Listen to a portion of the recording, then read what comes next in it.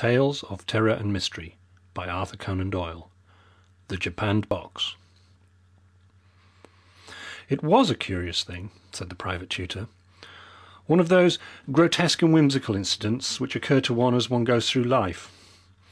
I lost the best situation which I am ever likely to have through it, but I am glad that I went to Thorpe Place, for I gained, well, as I tell you the story, you will learn what I gained. I don't know whether you are familiar with that part of the Midlands which is drained by the Avon. It is the most English part of England. Shakespeare, the flower of the whole race, was born right in the middle of it. It is a land of rolling pastures, rising in higher folds to the westwards, until they swell into the Malvern Hills. There are no towns, but numerous villages, each with its grey Norman church. You have left the brick of the southern and eastern counties behind you, and everything is stone. Stone for the walls, and lichened slabs of stone for the roofs. It is all grim and solid and massive, as befits the heart of a great nation. It was in the middle of this country, not very far from Evesham, that Sir John Bollamore lived, in the old ancestral home of Thorpe Place. And thither it was that I came to teach his two little sons. Sir John was a widower. His wife had died 3 years before, and he had been left with these two lads, aged 8 and 10, and one dear little girl of 7. Miss Witherton, who is now my wife, was governess to this little girl. I was tutor to the two boys. Could there be a more obvious prelude to an engagement? She governs me now, and I tutor 2 little boys of our own. But there, I have already revealed what it was which I gained from Thorpe Place. It was a very, very old house, incredibly old, pre-Norman, some of it, and the Bollamores claim to have lived in that situation since long before the Conquest. It struck a chill to my heart when first I came there. Those enormously thick grey walls, the rude crumbling stones, the smell as from a sick animal which exhaled from the rotting plaster of the aged building. But the modern wing was bright, and the garden was well kept. No house could be dismal which had a pretty girl inside it, and such a show of roses in the front. Apart from a very complete staff of servants, there were only 4 of us in the household. These were Miss Witherton, who was at that time 24 and as pretty, well, as pretty as Mrs. Colmore is now.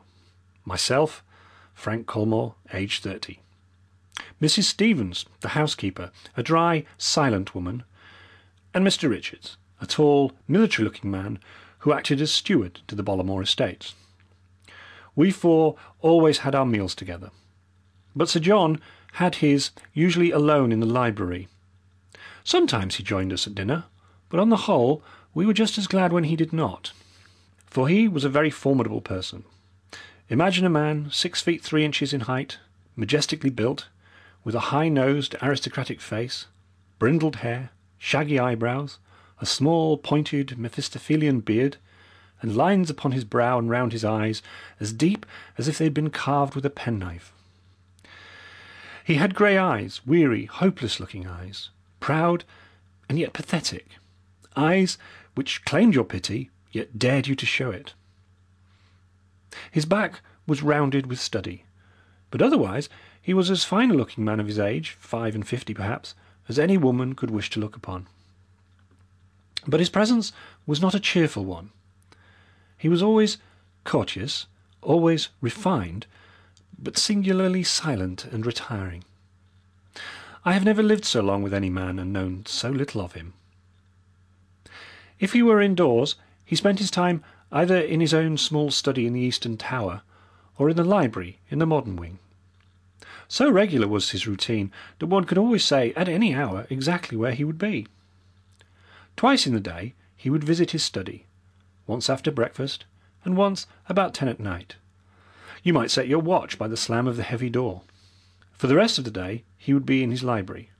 Save that, for an hour or 2 in the afternoon, he would take a walk or a ride, which was solitary like the rest of his existence. He loved his children, and was keenly interested in the progress of their studies, but they were a little awed by the silent, shaggy-browed figure, and they avoided him as much as they could. Indeed, we all did that.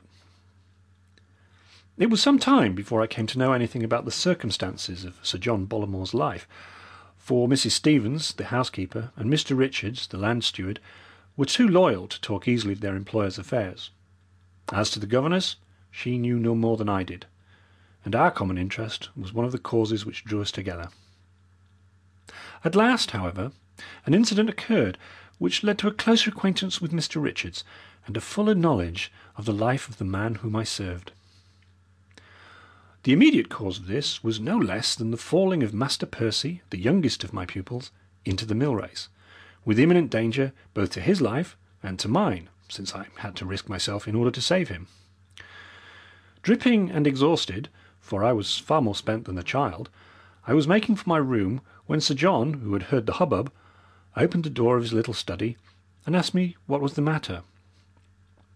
I told him of the accident, but assured him that his child was in no danger, while he listened with a rugged, immobile face, which expressed in its intense eyes and tightened lips all the emotion which he tried to conceal. "One moment. Step in here. Let me have the details," said he, turning back through the open door. And so I found myself within that little sanctum, inside which, as I afterwards learned, no other foot had for 3 years been set, save that of the old servant who cleaned it out. It was a round room, conforming to the shape of the tower in which it was situated, with a low ceiling, a single narrow ivy-wreathed window, and the simplest of furniture. An old carpet, a single chair, a deal table, and a small shelf of books made up the whole contents. On the table stood a full-length photograph of a woman. I took no particular notice of the features, but I remember that a certain gracious gentleness was the prevailing impression. Beside it were a large black japanned box, and 1 or 2 bundles of letters or papers fastened together with elastic bands. Our interview was a short one, for Sir John Bollamore perceived that I was soaked and that I should change without delay. The incident led, however, to an instructive talk with Richards, the agent, who had never penetrated into the chamber which chance had opened to me. That very afternoon he came to me, all curiosity, and walked up and down the garden path with me, while my 2 charges played tennis upon the lawn beside us. "You hardly realise the exception which has been made in your favour," said he. "That room has been kept such a mystery, and Sir John's visits to it have been so regular and consistent, that an almost superstitious feeling has arisen about it in the household. I assure you that if I were to repeat to you the tales which are flying about, tales of mysterious visitors there, and of voices overheard by the servants, you might suspect that Sir John had relapsed into his old ways." "Why do you say relapsed?" I asked. He looked at me in surprise. "Is it possible," said he, "that Sir John Bollamore's previous history is unknown to you?" "Absolutely." "You astound me. I thought that every man in England knew something of his antecedents. I should not mention the matter if it were not that you are now one of ourselves, and that the facts might come to your ears in some harsher form if I was silent upon them. I always took it for granted that you knew that you were in the service of Devil Bollamore." "But why Devil?" I asked. "Ah, you are young, and the world moves fast. But 20 years ago, the name of Devil Bollamore was one of the best known in London. He was the leader of the fastest set, bruiser, driver, gambler, drunkard, a survival of the old type, and as bad as the worst of them." I stared at him in amazement. "What?" I cried. "That quiet, studious, sad-faced man?"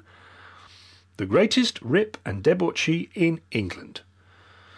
All between ourselves, Colmore.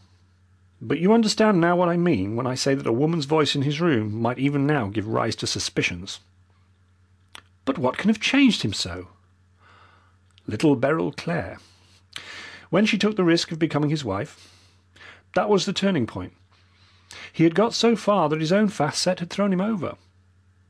There is a world of difference, you know, between a man who drinks and a drunkard. They all drink, but they taboo a drunkard. He had become a slave to it, hopeless and helpless.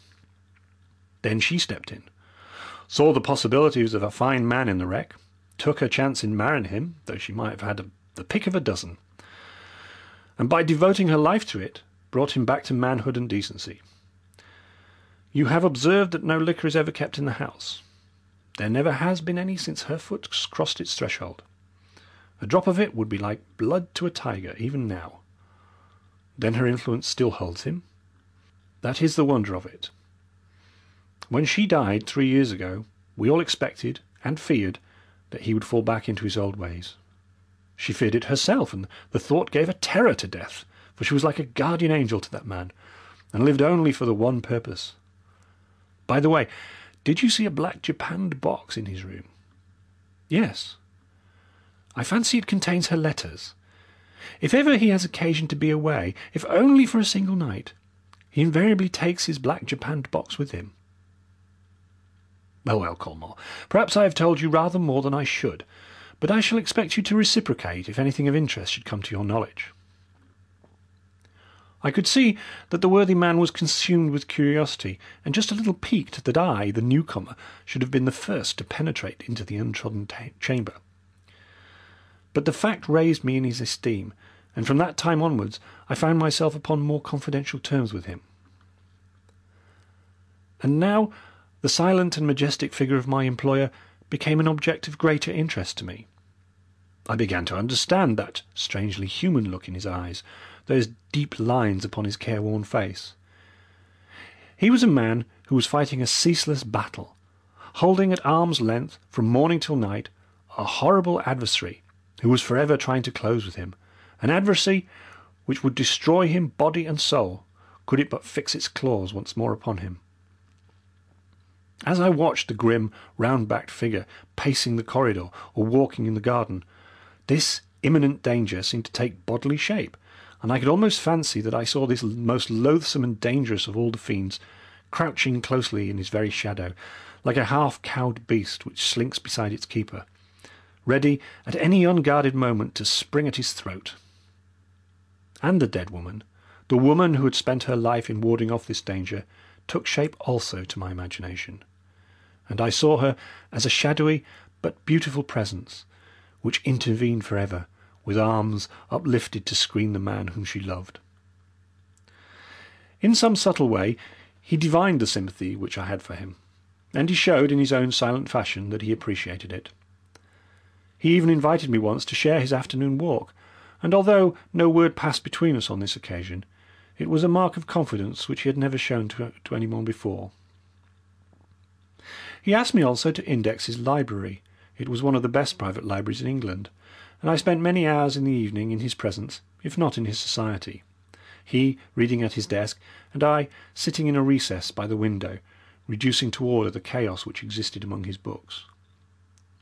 In spite of these close relations, I was never again asked to enter the chamber in the turret. And then came my revulsion of feeling. A single incident changed all my sympathy to loathing, and made me realise that my employer still remained all that he had ever been, with the additional vice of hypocrisy. What happened was as follows.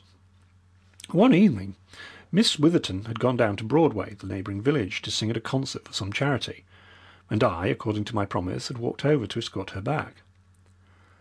The drive sweeps round under the eastern turret, and I observed as I passed that the light was lit in the circular room. It was a summer evening, and the window, which was a little higher than our heads, was open. We were, as it happened, engrossed in our own conversation at the moment, and we had paused upon the lawn which skirts the old turret, when suddenly something broke in upon our talk and turned our thoughts away from our own affairs. It was a voice, the voice undoubtedly of a woman. It was low, so low that it was only in that still night air that we could have heard it. But hushed as it was, there was no mistaking its feminine timbre. It spoke hurriedly, gaspingly for a few sentences, and then was silent.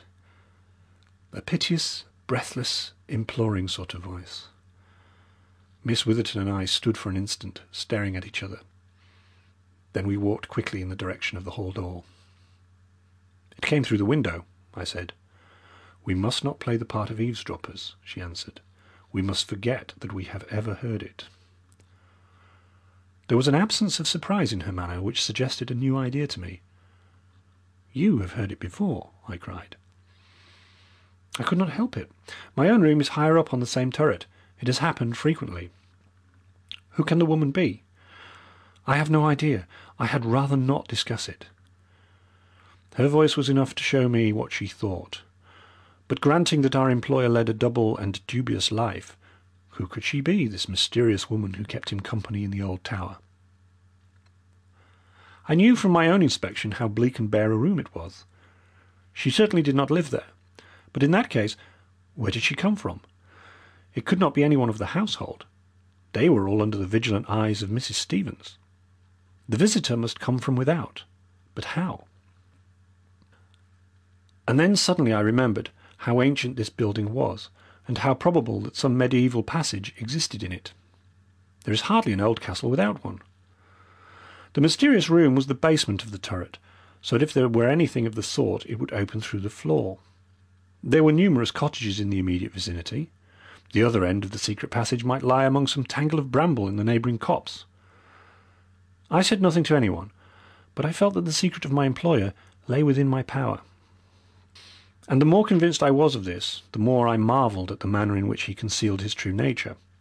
Often, as I watched his austere figure, I asked myself if it were indeed possible that such a man should be living this double life, and I tried to persuade myself that my suspicions might after all prove to be ill-founded. But there was the female voice. There was the secret nightly rendezvous in the turret chamber. How could such facts admit of an innocent interpretation? I conceived a horror of the man. I was filled with loathing at his deep, consistent hypocrisy.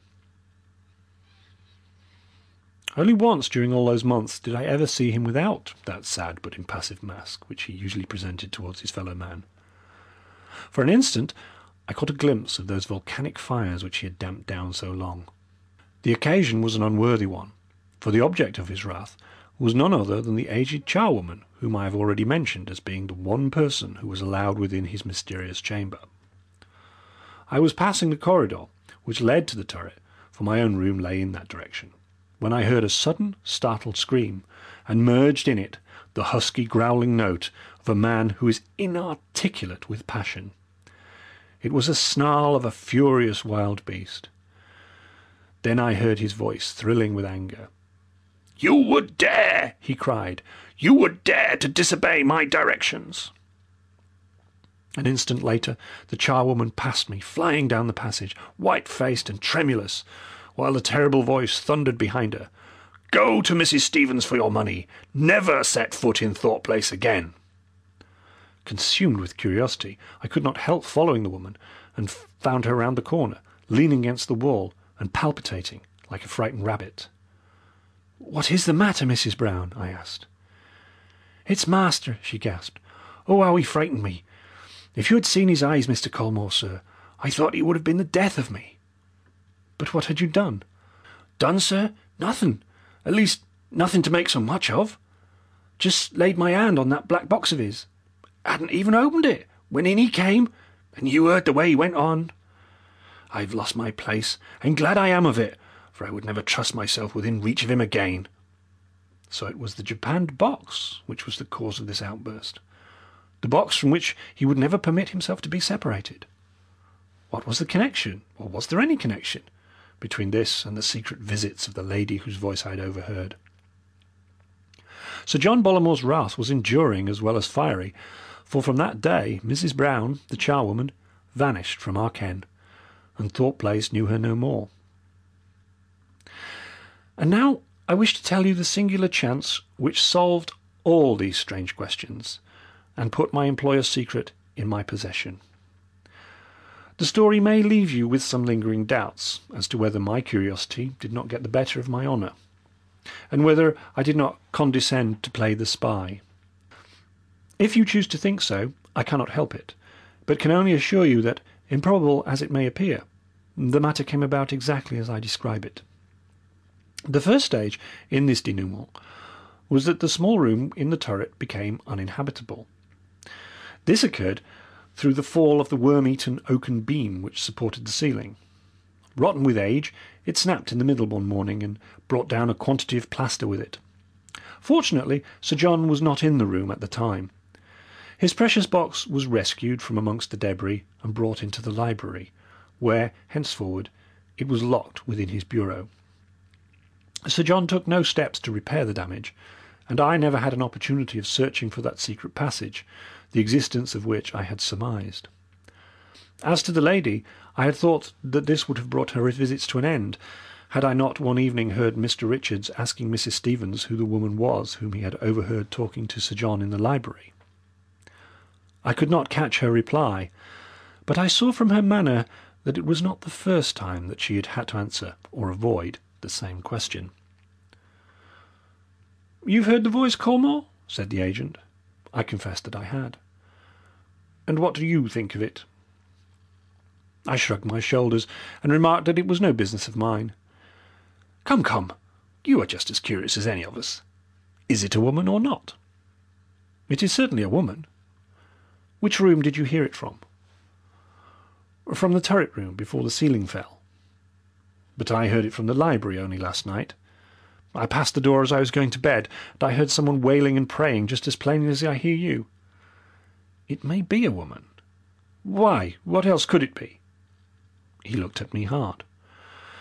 "There are more things in heaven and earth," said he. "If it is a woman, how does she get there?" "I don't know." "No, nor I. But if it is the other thing— but there, for a practical businessman at the end of the 19th century, this is rather a ridiculous line of conversation." He turned away, but I saw that he felt even more than he had said. To all the old ghost stories of Thorpe Place, a new one was being added before our very eyes.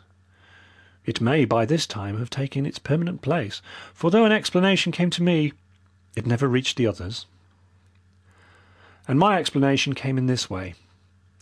I had suffered a sleepless night from neuralgia, and about midday I had taken a heavy dose of chlorodyne to alleviate the pain. At that time I was finishing the indexing of Sir John Bollamore's library, and it was my custom to work there from 5 till 7. On this particular day I struggled against the double effect of my bad night and the narcotic. I have already mentioned that there was a recess in the library, and in this it was my habit to work. I settled down steadily to my task, but my weariness overcame me, and, falling back upon the settee, I dropped into a heavy sleep. How long I slept I do not know, but it was quite dark when I awoke.